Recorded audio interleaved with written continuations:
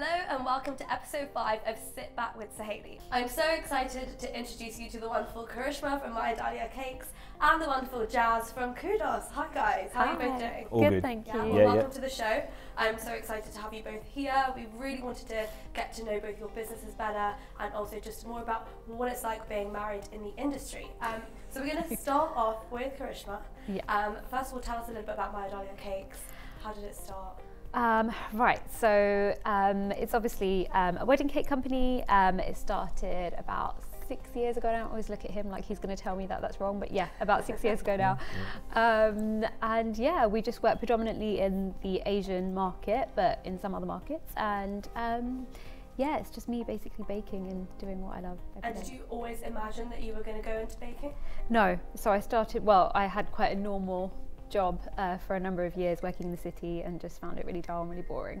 And then when I met Jas, who's in the wedding trade, it kind of made sense for me to do something that was more aligned to him because we never really saw each other. Were you married before you started the business? Or? It sort of happened at the same sort of time, didn't it? We were married before we started the business. Well, we got married. I made my own wedding cake, so I was doing it before. She had nothing else to do for it. No, I'm joking. Yeah, then I made my own wedding cake, which was a bit of a silly move, but it kind of started from there, really. Oh my gosh, how did you actually set up your wedding cake on the day? No, she didn't set it up. Her brother had to go and set it up. My brother had that task, but literally that was the only thing I did at the wedding was the wedding cake, because he obviously did everything else. So I had a lot of free time, and it's like, let me just make. And obviously, Jas, Kudos is one of the biggest DJ companies within the industry, and that must make you feel so proud. Yeah, it's been a great achievement. I've been doing this a long time, so for me, this is my 18th year in the industry, even though I'm young, like relatively young. So I started when I was like a normal young DJ, would do like a roadie. I started at all the normal companies. So I used to work for like Caliber, I used to work for Ritzy, I used to work for Sting. So these were all people that kind of taught me and brought me into the kind of industry. So at 14, and I've seen massive changes.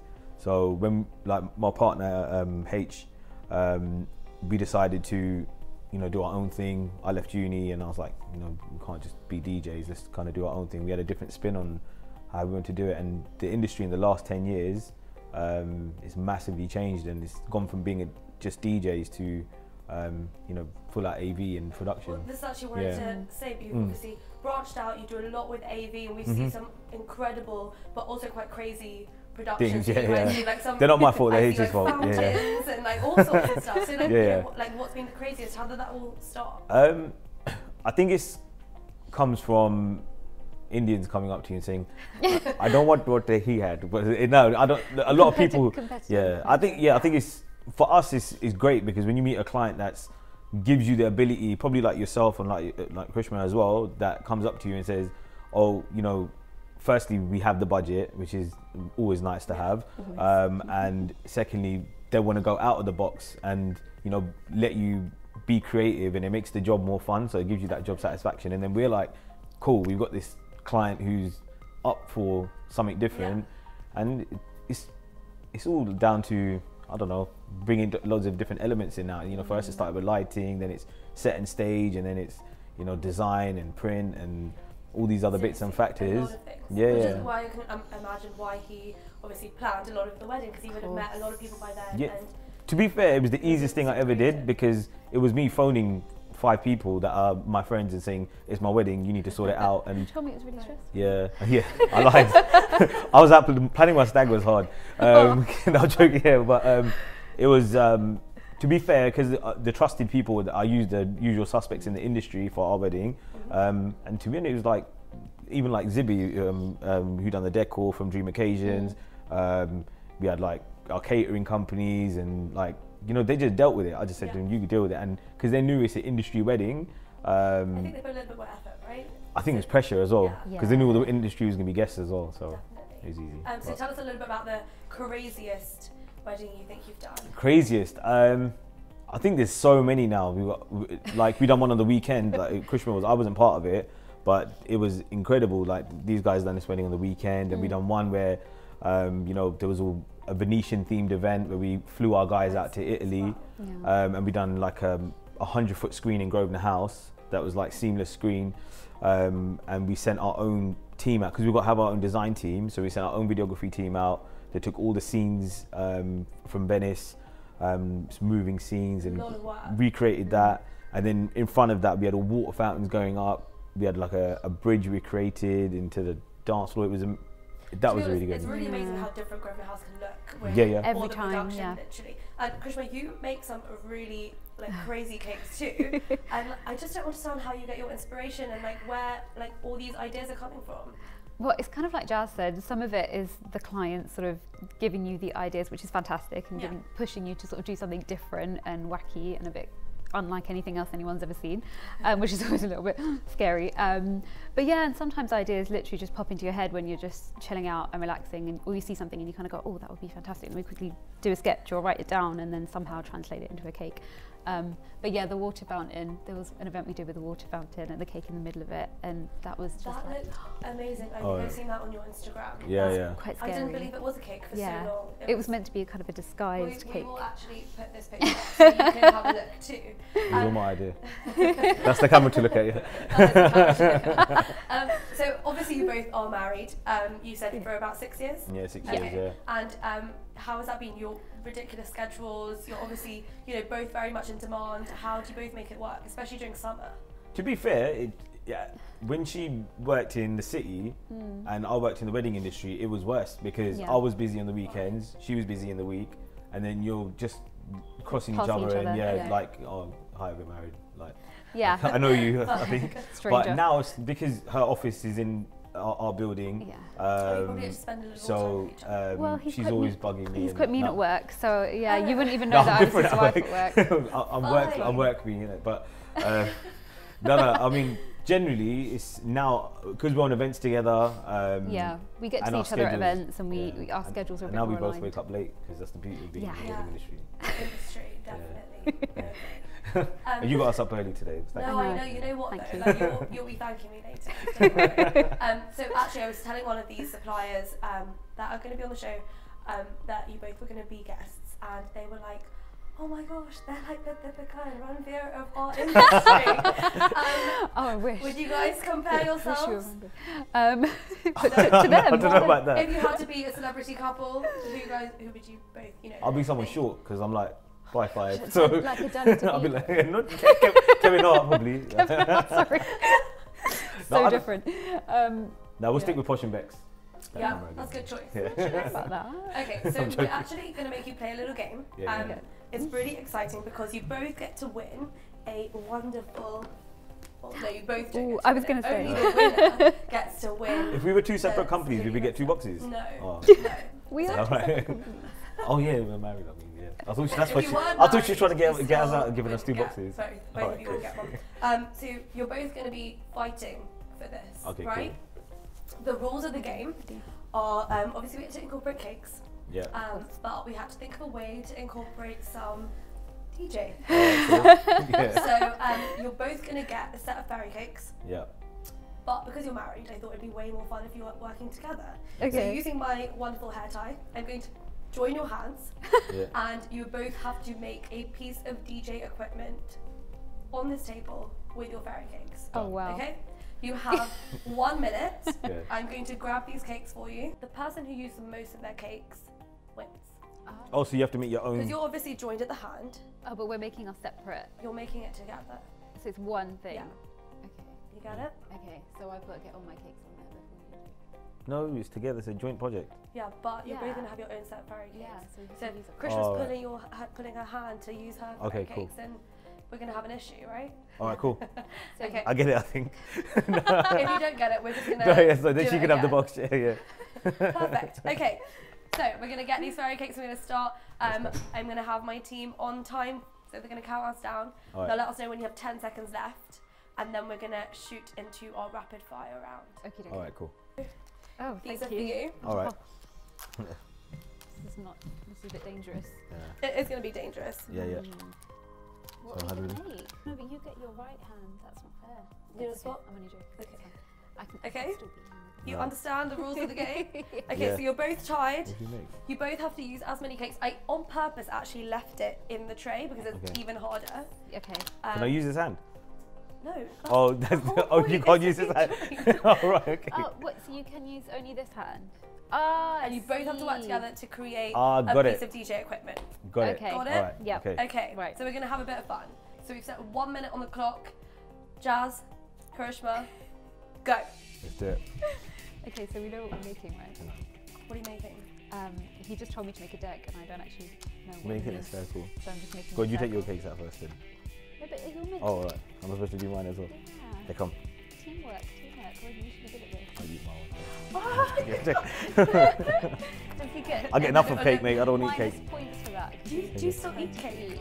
I eat cake all the time. We have warm cake at the house. That's the benefit of. He makes me bake him warm cake at like 12 o'clock at night, and I can't really say Now no. get rid of that middle one. No, no. No, that's Make it the- bigger. That's the spike thing. The spike thing. Yeah. Needle. Literally, this looks like just Doesn't a look like blob. anything. No, no, no. It's gonna look Right sick. now, Watch. I Hang on. am a bit worried. It looks like a Q. Hang Yeah. on.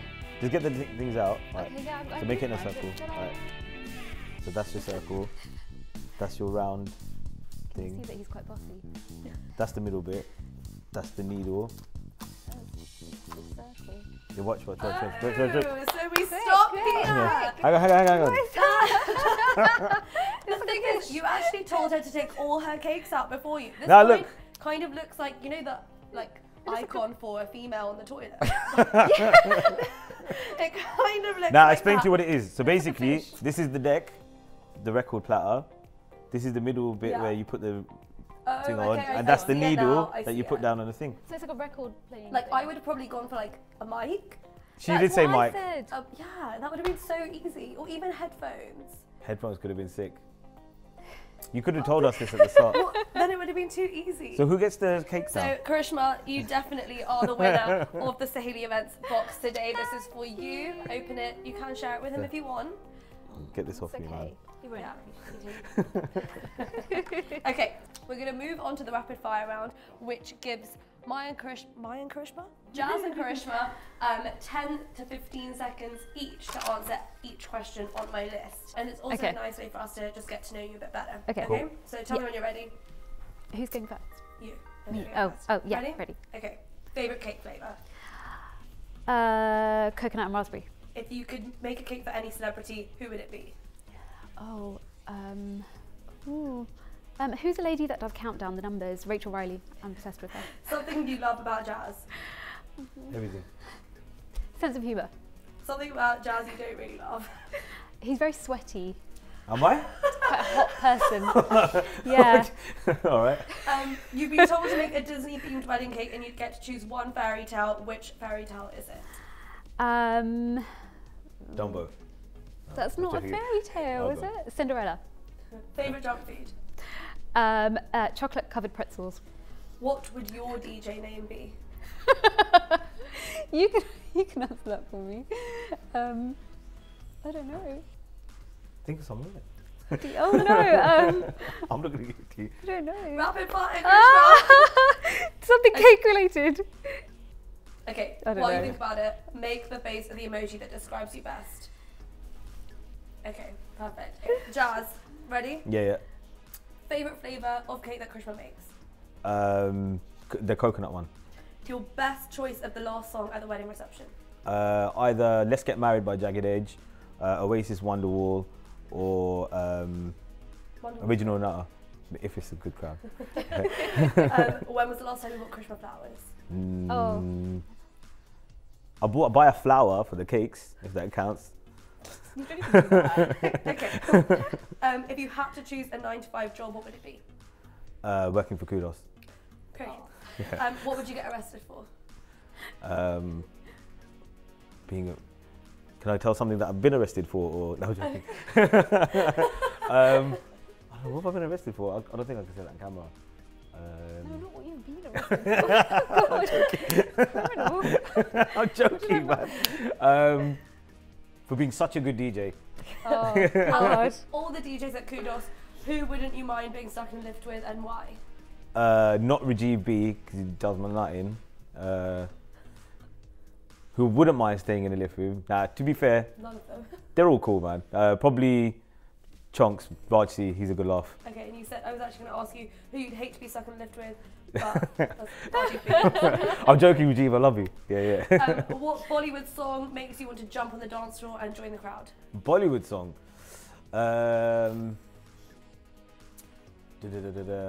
That old, you know that oh Jane Jana. I love that. That's I don't know why I love it. Yeah, That's a great song. Yeah, I like great that. song. I played that on the weekend. Make the face of the emoji that describes you best. There's that new one now, isn't it? Don't do new With ones. the finger like that. Actually, you did that earlier before we even Yeah, got on camera, so fair. And if you were a girl, what would your name be? Just breathe. Perfect. Thank you guys so much. Okay, so your rapid fire round is obviously over. Just before we obviously finish, I want to have 3 tips from you, and I also want you both to think of a question to ask me. So, Krishma, let's start with your first 3 tips for our potential couples out there. The first one would probably be try really hard not to stress out in the planning stage of the event, because we meet a lot of brides and grooms who just get really, really stressed out and they kind of forget to enjoy it. Yeah. It's quite a shame because it happens so fast and the day's over so fast. The second one would be to book wonderful suppliers who you know that you can trust. But I think that is a key thing, because if you can trust people and you can leave things in their hands, 100%. You feel way more relaxed naturally. Exactly. And the third thing would be don't start too early, because I meet a lot of brides and grooms who start almost 2 years early. I know, actually, but the thing is, they kind of do because of priests and venues, so they also don't really have a lot of choice, but we'll look into that. We'll speak to them about that for sure. Jas, your 3 tips. So I'm going to give like party tips as from a DJ's perspective. Do not put your bar outside of the room when you're DJing, because it's a DJ's nightmare. It's like I tell all my friends. It actually is a nightmare. Yeah, but your party's not good. Just letting you know, like put your bar inside.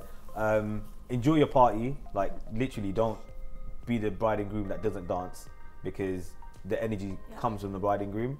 Always find if the bride and groom are, on the dance floor, their families on the dance floor, the energy spreads to everybody. And you always look around when you got a wicked bride and groom. Your parties always are good.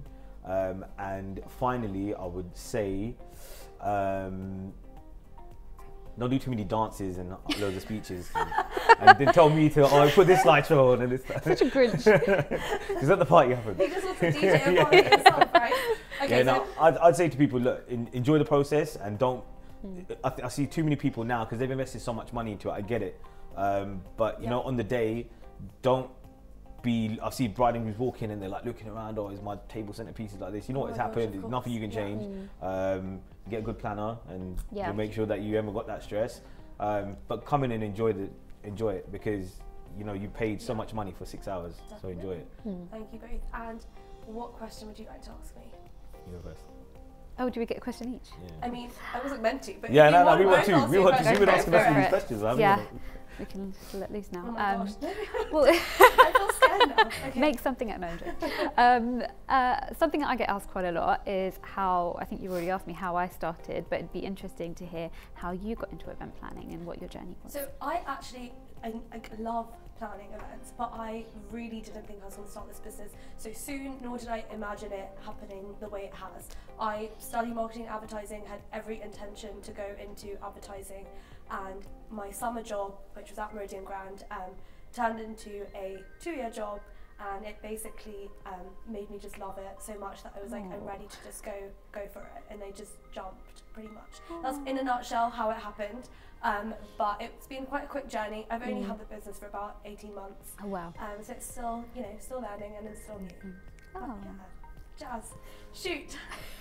Oh my gosh, I get what it means. It's hard being on that seat, isn't it? I should think about this. So, as you mentioned that it's kind of new for you now. Yeah. So I know that I've been doing this a long time. So I've seen things change massively, and 100%. I've been in the day when there was no such thing as a wedding planner. Yeah. Because the caterer kind of was the wedding planner.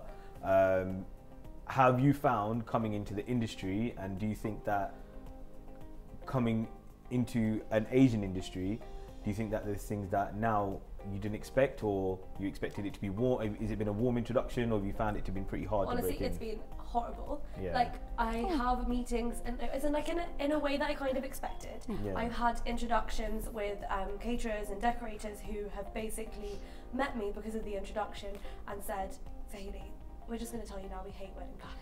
Yeah. So I've had it really hard, and I've had to really prove myself to them to kind of show that value. And I know that planners all do their things very differently. Yeah. So I think it's all about respecting the suppliers, not stepping on their toes, and just like making sure that they know you're working with them, not against. Yeah. I think a lot of the times they kind of see you as another bride. Yeah. So making sure they kind of see that you're having fun with them too. We're trying to make their life easier, so they can focus just on their roles. If they are the caterer, they can focus on those, you know, food service times, or if they're the venue, focus on the venue element and let us, you know, just basically make sure the bride and groom are relaxed. So yeah, but Jas, Krishma, thank you so much for being on the show. I'm so glad to have had you here. I hope you guys have a great wedding season ahead, and we'll hopefully see you soon. Thank you so much. Thanks for having us. Thank you so much for watching this episode. If you enjoyed it, please subscribe, like, comment, share, and turn on your notifications. See you next month.